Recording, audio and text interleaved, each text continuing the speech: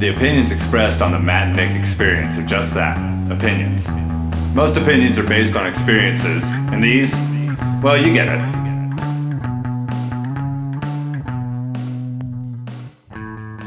What's going on, Matt? Oh yeah, nothing much, man. We're back at it. Yeah, we're back at it.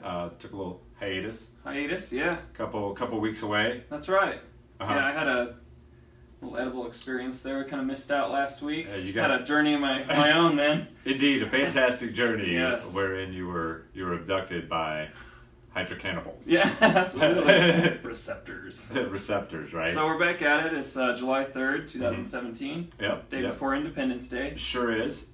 Boy, big holiday here in America. Sure is, man. Beer and burgers, right? Mm-hmm. Yeah, and fireworks, right? Fireworks. Yep. Well, maybe not this year. Oh, right, the burn ban. Yeah, fire ban. Yeah. It's kind of in full effect. Right, so here in western Colorado, we don't, It gets kind of hot and dry. We live in a desert, for sure. If we lived in somewhere like Salem, a little closer to the ocean. Maybe closer to the water, you think we wouldn't have this problem? Probably not. Probably not. It's interesting that you mentioned Salem, and I feel like there's probably a reason for this. Our first story we're going to deal with, coming to us from Dirge Magazine, which is a favorite of mine. Absolutely. We're going to church with Satan. Hey! Why wouldn't you? Hey. We've been down this road before, haven't we, Matt? We have. I feel like this is not totally uncommon for us to talk about things the Church of Satan. I think I'm just kind of infatuated. I myself am not a follower of the Church of Satan by any means, but I'm infatuated with these guys because you have a large mass of religious people that are a large dark mass. You might say. Very, very much so. You were mentioning this too. These people they've got it, man. They're pretty smart. Right. It's kind of weird in this day and age to think that you may have the voice of reason, logic, intelligence, and human decency. And cool names like Astaroth. Right. Yeah. And really, really sweet names. Yeah, buildings are being donated to these guys. Jeez, all of this spouting forth from the Church of Satan's of all things, right? Dark steeple, right? So, just a quick reminder: the Church of Satan, they don't necessarily worship Satan, now, do they, Matt? No. I think we did like a run through on this before, and it's really they have these tenets, which are kind of like commandments, I guess. Sure. But they kind of more loose, right? Very, very much more loose, but very humanistic, and I can get behind that because I'm a human. And I like humans. Again, we won't be signing up for the newsletter, but maybe we should. So, the Church of Satan, you might think, would be headquartered out of a very large, dark... Yeah, Death Valley or something. Well, something. Yeah. I mean, and the fact that this is in Salem is it's close enough, right? Yeah. So, from a place where we once drowned women, just for being women, kind of. Yeah. Dirty witch. Just to see if we could... comes the headquarters of the Church of Satan. So, this is their headquarters? Yeah, it's headquarters in Salem, Massachusetts. This is a Salem Art Gallery, to be exact. It's a fairly unassuming building from the outside, located in the northern part of the Witch City. You imagine this happening at the time of the prosecution of witches? Well, and it could get kind of interesting. The Witch City, you have the Sandwich City. If it's out here in western Colorado, it would really be the Sand Witch. The Sand Witch. Yeah, that's horrible. I won't do that again. So it's a simple Victorian building. Doesn't boast about the dark treasures within. I love how this is written. Dirge Magazine's a lot of fun for me. I enjoy them. So to quote Astaroth of the Satanic Temple, the building was donated to us. It's been a funeral home for most of its history. So this is fitting. This is very fitting.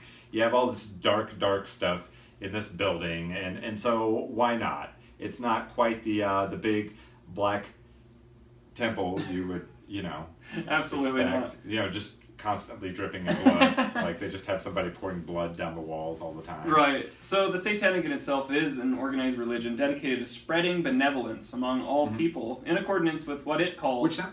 It sounds good, benevolence. I mean, that's kind of what Optimus Prime does. He's all about benevolent beings, right? Yeah.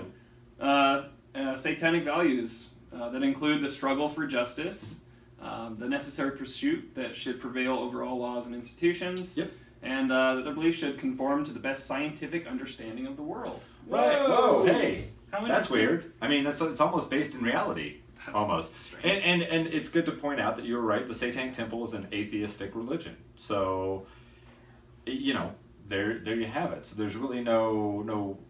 I mean, obviously the things that they follow, and gosh, you can't scroll too far without getting a picture of a naked woman. Absolutely. With a chalice of some sort. Absolutely. And it doesn't matter. Anytime you Google anything about the Church of Satan, just warning you, good throng, that there's a real possibility you're going to see some. I love some breasts, some quotes going on here. Yeah, absolutely. I love the fact too that you have an organized religion such as the Church of Satan, and here they are saying, we're always seeing the other side of the coin to every archetype. So while Christians might demonize the whore of Babylon, we see her as an empowered woman, and they let their women employees wear pants. That's interesting, Nick. It's funny you should bring that up. Because you would think that most people, God-fearing or not, would agree that women should probably be able to wear pants. I mean, you'd think, right? Clearly, that's not the case. No. Clearly, that's not the case. What's going on here? Let's jump into our next little bit here. And this is gonna have this whole episode's just gonna have a religious bend. Kind of a little. Maybe we're questioning eternity. Maybe. Who knows? Maybe not. The Mormon Church just allowed female employees to wear pants. So females are right. Way to. All right. Catching up with the times. Boy, you fellers are progressive, ain't you? Yeah. Jeez, that's horrible. Okay, so this was posted June 30th, 2017, to timestamp. So this isn't like a year ago. No. So we just went from empowered whores to female employees can now wear pants. Yay. Yeah. And on top of this, Matt, women employed by the church who give birth will now receive 6 weeks of paid leave. Well, now that's good, actually. I like that. That's fantastic. Why was that not a thing before, though? Apparently not. Apparently not. That's a real bitch working for God. Yeah, no kidding. Yeah. Who would have thought? I mean, it looks like it's all mansions and nice cars and. Come on, Joseph Smith. Joe Smith, man, bringing the man, bringing the woman down. Look at that. So yeah, basically there was this announcement that.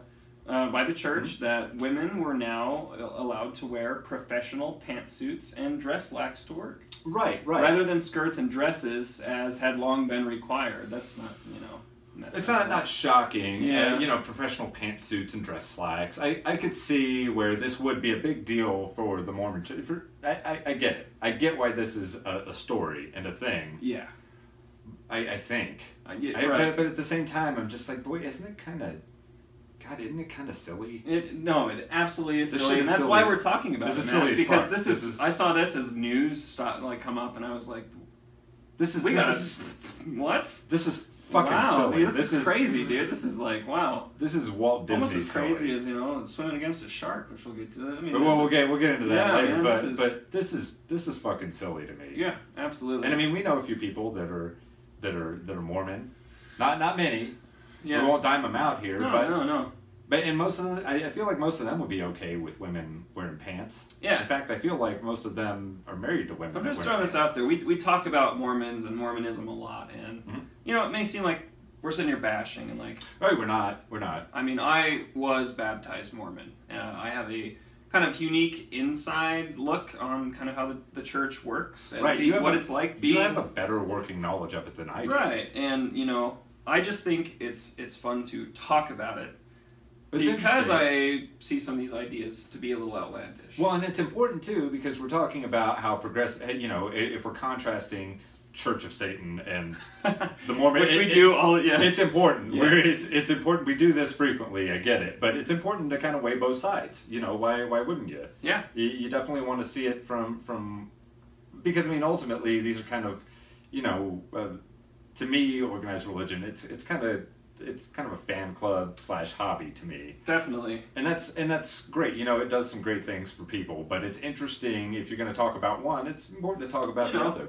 Because I think at the end of the day, religion in itself, the Mormons that I know, my family members of mine that are Mormon, they're fantastic people. Right. And I think that the Ten Commandments do establish kind of a common sense. Here's how to live and be a good person. I'll be real with you. I mean, there's no doubt in my mind that it's a pretty good little guidebook to humaning. Mm-hmm. I think it's not a terrible one. Don't kill people. I don't necessarily think we need to build monuments of the Ten Commandments. I wouldn't either. And if I saw one, I'd want to do what this next guy did. So we're going to move out of the Church of Mormon, which again, you know, and I can see, I know, it's the Mormon Church, the Church of Mormon, I don't know. LSD. Every time I hear Mormon, I think of Mammon, which is, you know, supposed to be, I think that was Lucifer's son, you know, which is weird. So let's get out of this. We're, you know, before we open Little Rock, Arkansas. I don't want to open up another portal, but here's the thing. So Little Rock, Arkansas, I've lived in Arkansas, and this is interesting to me because I can attest to some of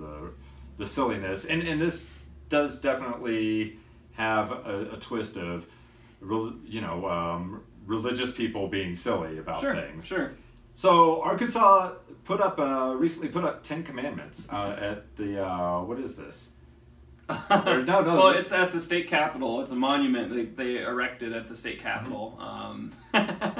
It wasn't even up for 24 hours, man. Not even 24 hours. This is some fast acting vengeance, don't you think? Absolutely. So it's almost like he's done this before. Almost.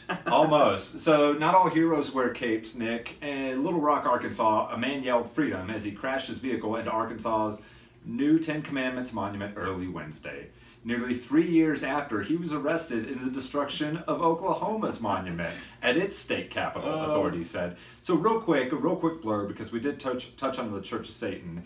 They've been embroiled in a lawsuit for a long time trying to get the Baphomet put up in Oklahoma City. Right. The same place where this man destroyed the 10 Commandments. Which is just a statue of the Baphomet, 2 children on either side of him. It's a statue. You know, they have the same right. They do. Right? They do. Right? They do.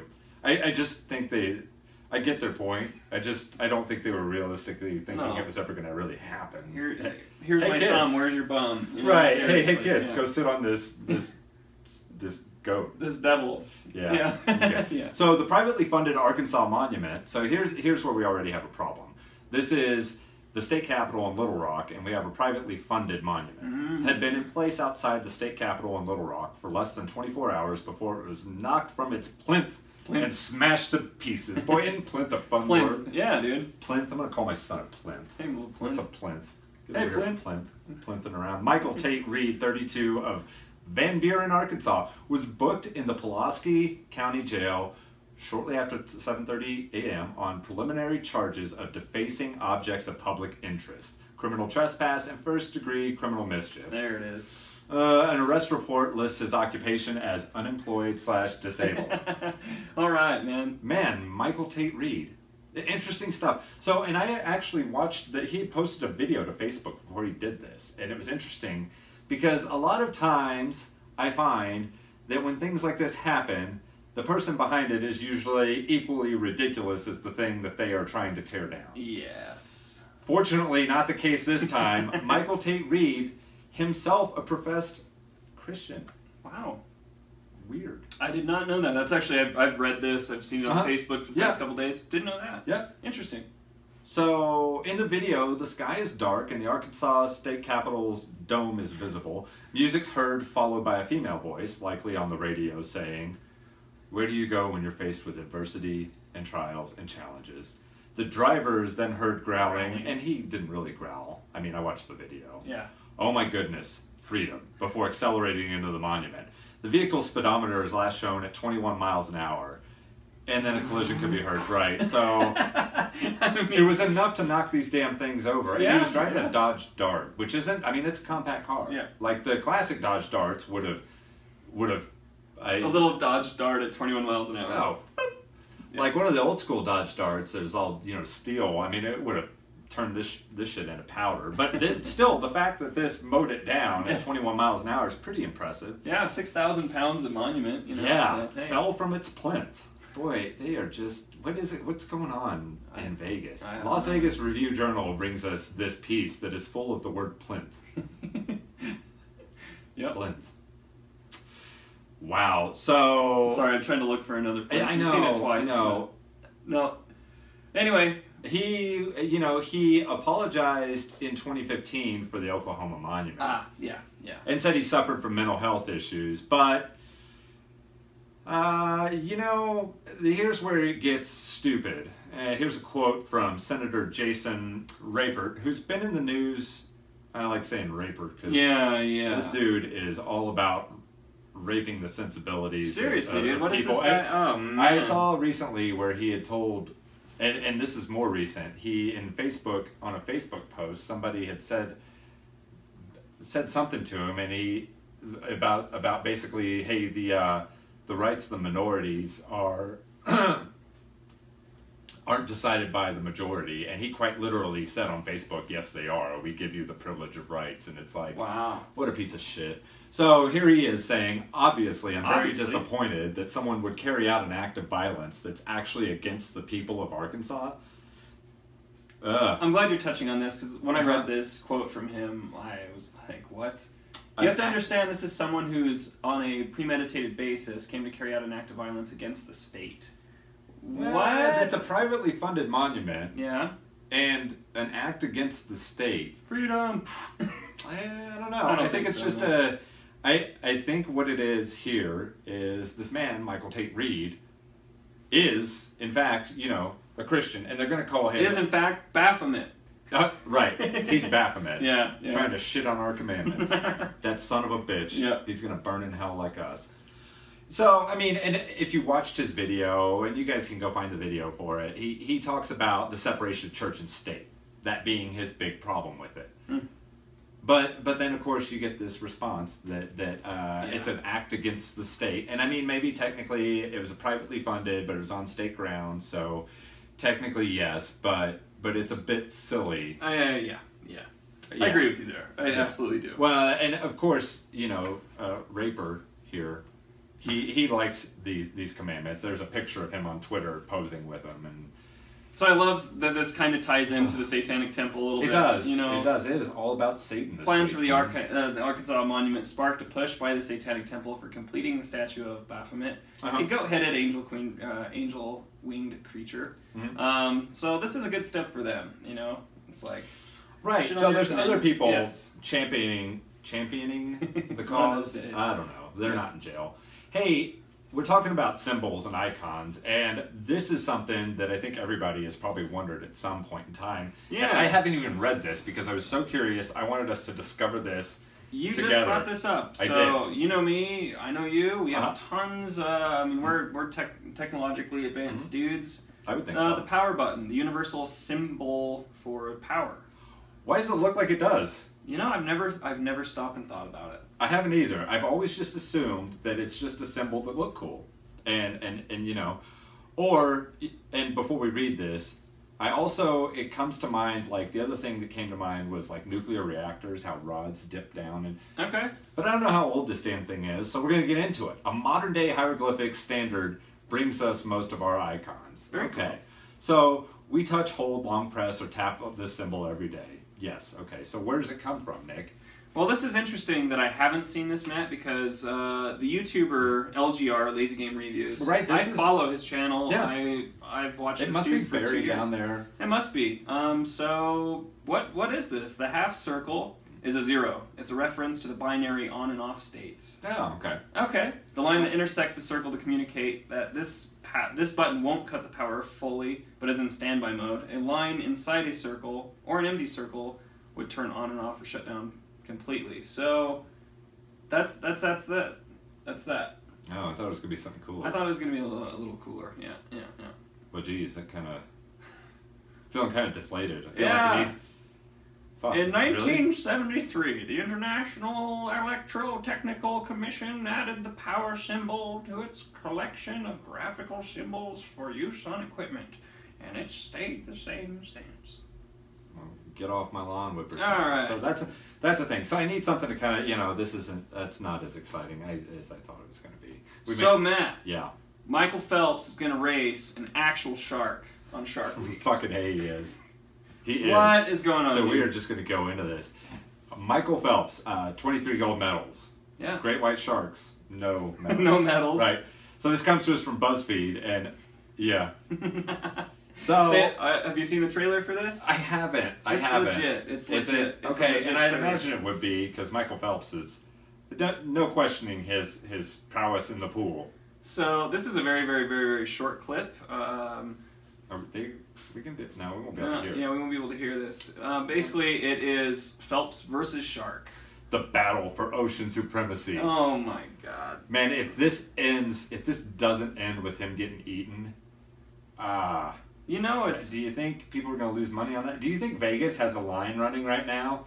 We don't even know how he's going to race this fucking thing. Like, how do you race a shark? Seriously. I mean, I don't understand how they're going to make this work. And the way they're, like, advertising this, it isn't clear exactly how Phelps is going to race a great white shark without getting, like, eaten alive, but that's all part of the fun, Matt. Man. But, okay, so... Let's hope this ends in a tragedy. Man, well, it couldn't be any more tragic than this other... than our last liquid-related story. Better put on some shades, cover your eyes, kids, because there is tragedy after popular JAV actress drowns while filming bukkake scene in Tokyo. This is a bad one, kids. This is bad. This is a bad one, so just... I felt like we needed to at least cover our eyes to read this, because... I sent this to you, Matt, when I heard about it. You did, and normally this is the sort of thing that I would have. You know, I don't even... I know. I follow a group on Facebook, Death Grips Trash Posting. So I could see where this would... Yeah, this was a trash post. But it's legit. This actually happened. This really happened, so let's... Let's try to be mindful. Somebody did die in this. This is going to be tough. This is going to be really... all right, here we go. God. So, what is bukkake, Matt? Let's just get it. Well, Nick, and this was why I was excited, because when you sent me this, then I knew automatically that you know what it is. So many times when I bring these stories to you, it's a learning thing for you. Yeah, but you already knew. A lot of them. So, for those of you that don't know and may not understand why we'd be covering our eyes for this story, bukkake is usually so it's a type of scene in porn, or it's even a whole porn genre, where you have I guess it doesn't have to be a female either, a male or a female with a bunch of dudes standing around and ejaculating on one person's face, in their mouth, facial. There you go. Yeah. I mean, it roughly translates to it's a rude splash, right? Bunch of dudes rudely splashing all over your face. That's it. And the only reason I say it's dudes is because, I mean, maybe there's a way this could happen. I've heard of women squirting, but I think that would take an awful lot of coordination. So, Japan's adult movie industry today, well, not today, last week. A week or so ago, right? They're in mourning after reports that a popular actress has died in a tragic workplace accident while shooting bukkake. Indeed. According to a camera operator who witnessed the incident, the actress was filming a scene when the accident occurred, and we know what that is. Here's a quote from the camera operator. For this scene, there were around 30 male actors lined up. 30. Jesus. 30. I feel like having the sunglasses on makes it look like we're taking this seriously. Yeah. 30 male actors lined up. Right. The actress was kneeling on the ground, and the actors were taking turns to ejaculate onto her, because that's what they do in this sort of thing. Right? Fun. Right, Nick? Yeah. The director insisted that they direct their semen into her mouth, which is quite normal in a JAV movie. Okay. However, it appears that the actress began to choke at some point during the process, a fact that was not immediately apparent to the director and the other male actors. How do you have 30 dudes standing around? And not have some kind of choking going on. I mean, I don't personally know. I've never been the target of this so much, but I would imagine that gagging and whatnot and I think it would be really It doesn't sound like it if you were just to not consider certain things. This is so uncomfortable. This is really uncomfortable, isn't it? We're two dudes sitting here talking about. They assumed she was acting, Matt. She was not acting. She was not acting. No. She collapsed. The director was angry, telling her she'd ruined the shot. Became clear that she really couldn't breathe, and everyone became shocked. Now, here's the bread and butter of the story. It is a tragedy. Phrasing. A good old buddy old pal who knew some CPR. Oh, jeez. And I mean, what else do you do here? Oh, man. I mean, Nick, talk about jumping party lines. I mean... You want me to take this? You take it, man. Yeah. I'll take this and go with it. So, There was the shock of the collapse.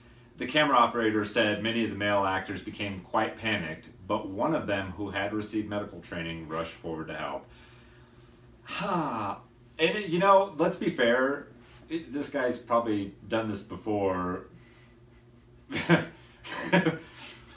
But without like the tragedy. So he tried to scoop as much of the semen out before starting mouth-to-mouth resuscitations. We gotta put those back on. Yep. But it was too late. There was nothing anyone could have done. So this guy had to scoop semen out of this woman's mouth and then do mouth-to-mouth resuscitation, but it was too late. Not all heroes wear capes. Whoa! At least he tried. What a story, Matt. But what a story indeed. What are you gonna do for the 4th? Oh, I'm not going swimming. I'm not going swimming either. Fuck. Stay away from the hot dogs this year. 30 pack. Jesus Christ. God damn. Man. That was rough. We did it. That was brutal. We did it. So we made it through that. Nobody. Matt was not going to let us not talk about that. There was no way. We talked about this to you. I was like, this is a bad idea. Yeah. Well, you know, if you send this to me, we're gonna talk about this. Oh yeah. Hey, look. If you have stuff you want to send us, you can do that. We'll talk about it. Especially, clearly, if it's disgusting and involves scooping semen out of actresses' mouths. You know, we're probably gonna. There's that. I mean, if it goes beyond that, I may have a line where I say stop. But hey, why not? We're always looking for new stories that need to be brought to light, man. Absolutely. Right. So this is another fun-filled episode. Enjoy the 4th of July. Enjoy all that freedom and fireworks and beer. Maybe stay away from the hot dogs. Do that. Just have a burger.